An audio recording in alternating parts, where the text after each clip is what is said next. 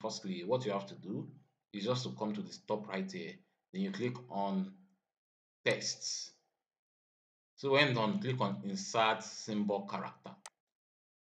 So when done, the next thing for you to just come to right here, then change it to webdings. Click right here, then enter WEBD, as you can see, webding right here. So click on it to continue. Then you can then scroll down and select any symbols of your choice. And select any symbol of your choice. Also, you can also click right here, as you can see. There's another webding right there also.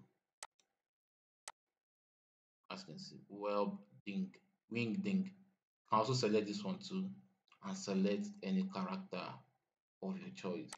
So any character which you want to use, also have to just click and drag it. As you can see, here is a character right here.